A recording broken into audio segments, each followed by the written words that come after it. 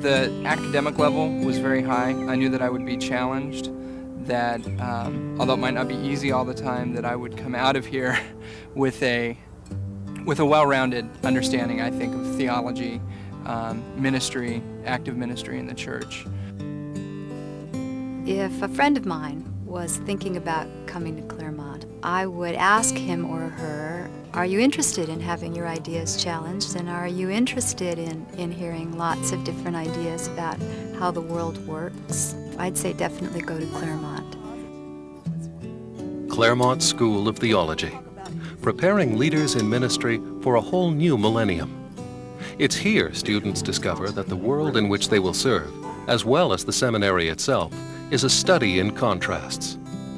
At Claremont, ancient meets modern, urban meets suburban, global meets local.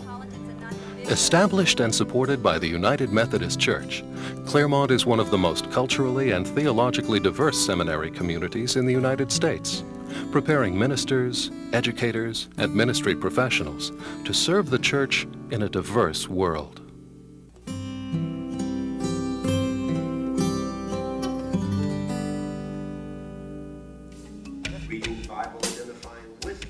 One of the things that I picked up here is just master teaching. I came in as a teacher, and so I had a lens of teaching and education.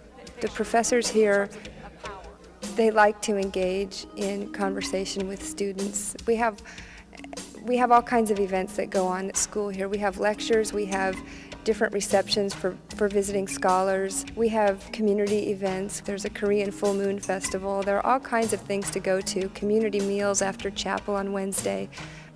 The professors come to chapel, they go to those meals, and we sit at a common table together and talk to each other.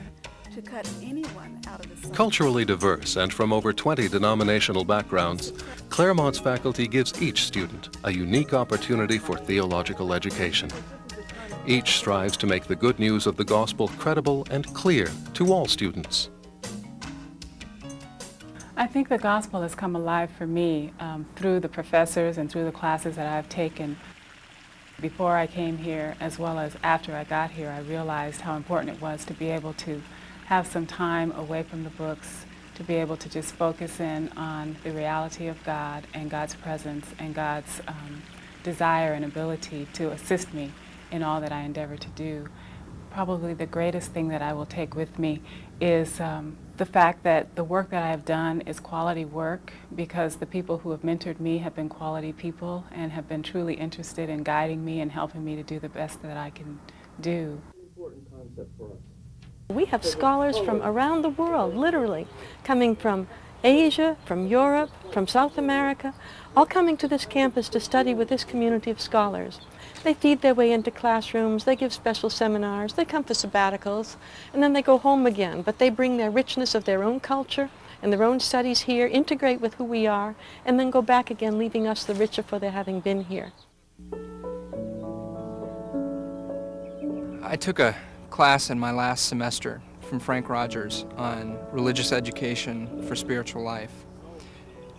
Frank presented some ideas to me that really rang true with what I was dealing with at the moment.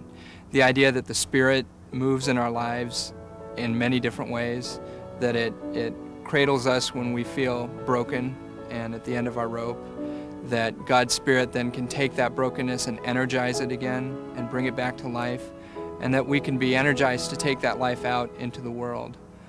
That threefold movement that Frank talked about has become a focal point for my theological perspective and the way I intend to live my life and to live my ministry. Carl is a very gifted student. He comes with a very bright intellect and is very dedicated to his studies. He comes with a deep yearning for that which he's studying to come alive for him. He wants it to come from inside of his gut and not just from his head. And he wants that not just for himself and to nurture that in himself, but the gift that he would bring to ministry is that this is not just about talking about God or believing in a certain tradition. It's about helping people recognize the reality of God in their lives. I do believe that the church will really not move ahead until we have a whole cadre of graduates who are trained in theological education for the 21st century, who are bright, articulate, and who are part of a new generation that is looking ahead to the future. In all 4 of its degree programs, emphasis is placed on integrating theoretical and practical disciplines, Of this healing, such as scripture, preaching, teaching, and pastoral care. And at every step along the way, students are directed to give thought to the relationship between tradition and the daily responsibility in local parish life.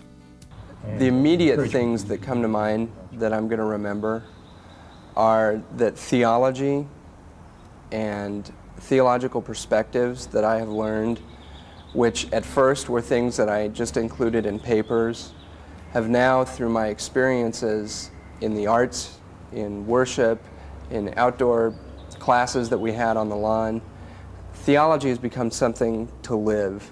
I'm grateful for the contrast between intellectual excellence and practical application, and that you can do both. You can have, devoted scholarship and real compassion for the outside world, that they're one and the same thing, that they're not separate. We are very much recognize that it is irresponsible as well as unfaithful to study theology in today's world and not be concerned about things like racism, things like abuse, things like sexism, the pains and the wounds that reverberate, that we all encounter, and people within the church have to live with, and discover ways of participating with God in the healing of them. I try to illustrate as concretely as possible, as concretely as I can, where the human beings are, where the society is, where we are in terms of our emotional needs, our spiritual needs, as well as our intellectual needs.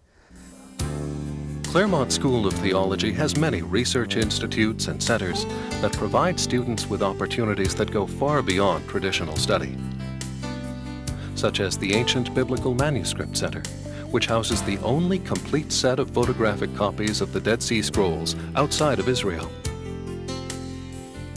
This is the only institution in the world that's devoted to preserving manuscripts photographically, manuscripts of the Bible and manuscripts related to it, and then democratizing them, providing them for scholars and all interested parties. We make this culture, the heritage, which is precious to all, available to all. There are very few African American females who have their PhDs in Christian education or religious education, and I'm really hoping that once I graduate that I will be able to go into a seminary, a Christian college, or a university and be able to offer my gifts in that area. In just a few months, I'll graduate with the Master of Arts in Religious Education degree. My big goal in life is to really be an ethical English teacher, somebody who has a calling. Carl Stuckenberg. After leaving school, I plan to be ordained in the United Methodist Church. I want to work in the local parish here in Southern California. Claremont School of Theology, preparing church leaders for the next century. Claremont graduates are known for their creative and innovative ministries, serving faithfully around the world. We invite you to be one of them, to be part of this diverse seminary community, preparing to serve God in a world full of contrasts. As president of the School of Theology at Claremont, I now present this year's graduating class. The thing that I will take with me are moments that I call aha moments that happened either in class or in discussions and even just thinking about what I had been doing as I walked across campus to get my mail. When I go out into the parish, when I'm not in this community anymore, when I can't walk across the hall and talk to people who know exactly what I'm talking about at this time, I'm going to remember those moments and remember that they were real and that they can keep happening.